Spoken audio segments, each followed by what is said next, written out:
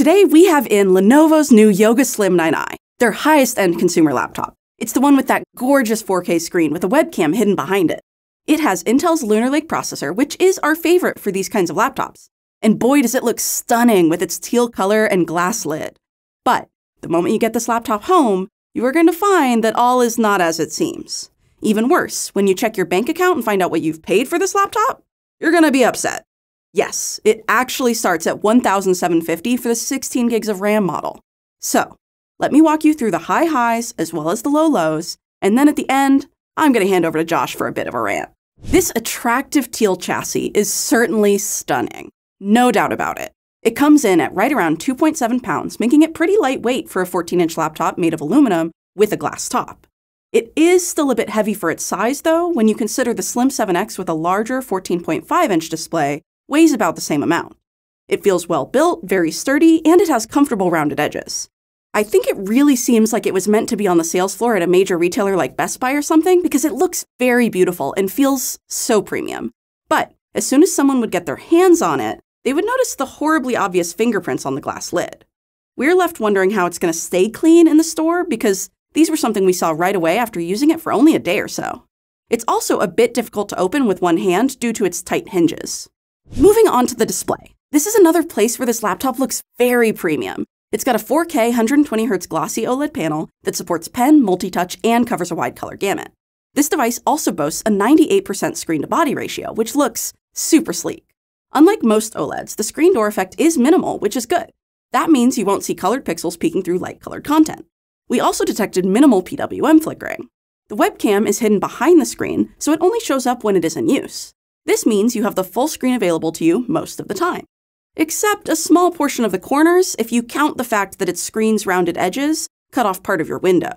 People can go either way on this one. Taylor hates it, while Josh thinks it's okay, but would still prefer it didn't have them. Lastly, it gets up to 420 nits of brightness, which is nice, but not nearly enough to combat reflections on this glossy panel. We found them super noticeable. The webcam being behind the screen also comes with some major sacrifices to its quality. Here's a very upset Josh to show you. All right, folks, here I am on the famous webcam for the Slim 9i, and it is terrible. I think the colors just shifted while I was talking. This reminds me of one of those cheap gaming laptops from 5 or 6 years ago where they didn't even care about webcams. This was before Zoom and work from home was a thing. Guys, it's just bad. The keyboard is comfortable, responsive, and just a little clicky, which I like. It has an ample 1.5 millimeters of key travel, meaning you won't feel like you're hitting the bottom of the keyboard deck when you type. Next, I personally like the silky coating they've used on the keys, as it feels easy for me to move between them without dragging. But Josh hated it, as he found it felt slippery. The keyboard layout is also not fully standard, which may lead to mispresses. The delete key is not above the backspace key, and the right arrow key is not the bottom right key of the keyboard, which are both a little strange to adjust to. This is due to some additional keys on the rightmost side, which pushes the keyboard over to the left. The backlight also bleeds around the outside of the keys quite a bit, which makes it hard to make out the key characters from many angles. The trackpad is a big disappointment at its sticker price. It's mechanical, not haptic, and it's relatively small. It also has a slippery coating like the keys. The click is accurate enough, but it is loud and cheapens the feel of the laptop. Let me be clear. It's completely fine for a laptop that costs half as much, but it's underwhelming at this price point. The ports on this laptop are very minimal.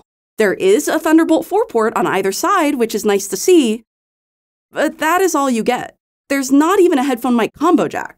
On the right side, further down the laptop, you have the power button, which is easy to mispress, and Josh accidentally did. Many laptops that do this require you to hold the power button for some time for it to register. Unfortunately, on this laptop, a simple tap puts it in standby. There's also a physical privacy shutter for the webcam on the right side, so ports are not great on this one. As far as connectivity goes, you get Wi-Fi 7 and Bluetooth 5.4. The speakers don't sound great either. They have a narrow soundstage and really lack bass. Take a listen.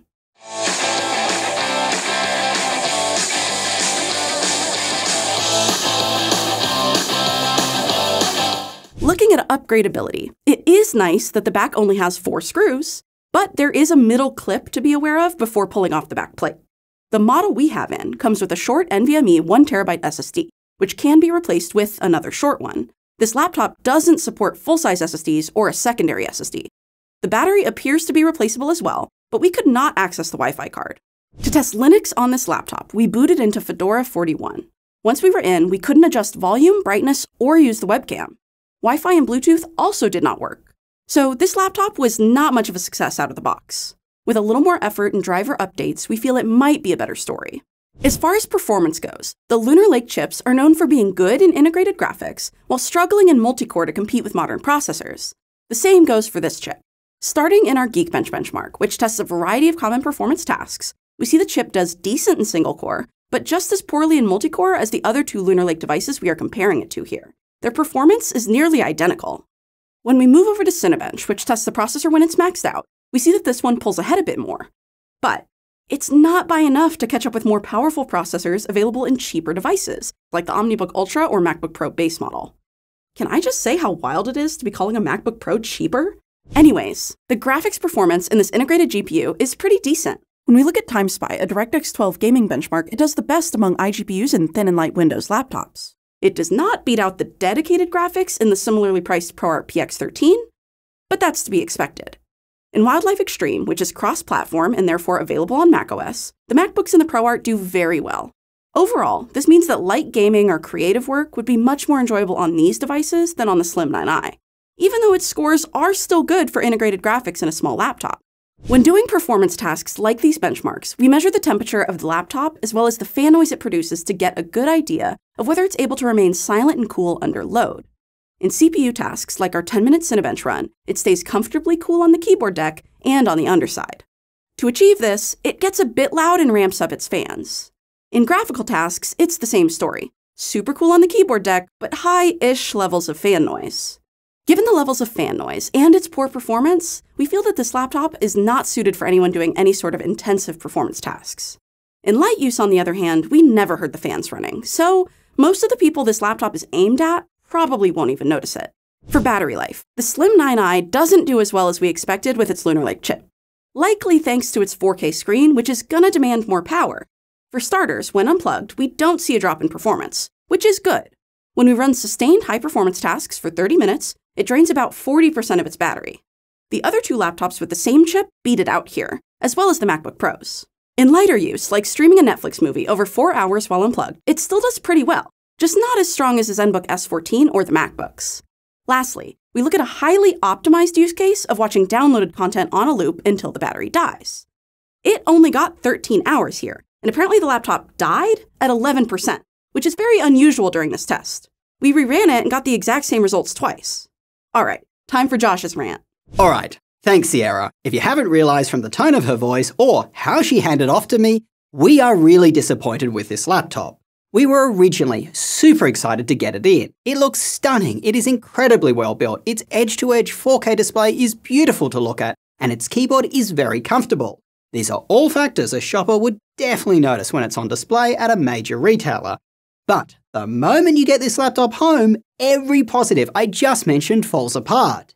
It is an absolute fingerprint magnet. Its screen is too high resolution for its size, and it just ends up draining the battery faster. Its display has a very glossy coating, so you'll be distracted by reflections if you use it anywhere near a window or a bright light source. Its webcam behind the screen, it certainly sounds innovative, but it is absolutely garbage and unusable. That comfortable keyboard has bad light bleed around the keys. Guys, I could go on, but the final nail in the coffin is its price. It is outrageous. It starts at $1,750 for the 16 gig of RAM model, and goes up to $1,900 for the 32 gig, which, by the way, nobody should buy. That's because this laptop's performance, it just doesn't make sense to pair it with that much memory. Now folks, you can buy the ZenBook S14, which net is an equivalent laptop for $350 less. Lenovo's own Slim 7X, much cheaper with a larger and brighter display. That laptop of course does use the ARM version of Windows, so only buy it if you're sticking to basic applications and web browsing, which guess what? Most people who are considering this laptop probably are. In fact folks, at this laptop's MSRP price, you can buy a MacBook Pro 14 with a base M4 chip, which is so much better than this laptop it is not even funny. Heck, you can buy Sierra's favourite laptop, the ProArt PX13 with 32 gig of memory, a much more powerful AMD processor and dedicated graphics for less than the price of this laptop with 16 gig. What are we talking about here? This is disgraceful, and I feel heartbroken for the mums and pups that will be in a retail store paying top dollar for this laptop when they could so obviously be saving money for effectively the same product or spending the same money for a much better laptop. And that is exactly why this channel exists and why we've launched our own laptop buying website. On our website, we help you find the best laptop for you based on your specific use case and the amount you want to spend. We also help you find the best place to buy the laptop by linking to the retailer offering the best deal. And we even highlight the best time to buy by tracking its price across retailers. So go check it out at justjosh.tech. It is quickly becoming the hub for laptop buying. Till next time, go do something awesome with your day, and we will catch you later.